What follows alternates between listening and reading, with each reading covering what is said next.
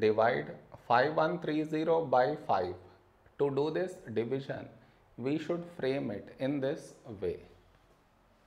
5130 and 5 here.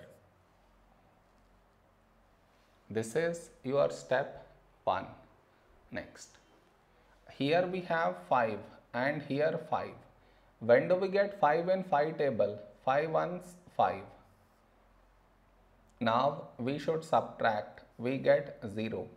After this, bring down the beside number, so 1 down. Now here we have 1 and here 5. 1 is smaller than 5. So we should bring down the second number. And the rule to bring down second number is we should put 0 here. Then only we can bring this number down. Now 13. A number close to 13 in 5 table is 5 2s 10.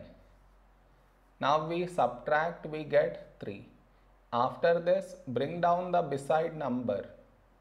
So 0 down. 30. When do we get 30 in 5 table? 5 6 30. Now we subtract, we get 0. No more numbers to bring it down, so we stop here. This is our remainder and this is our quotient.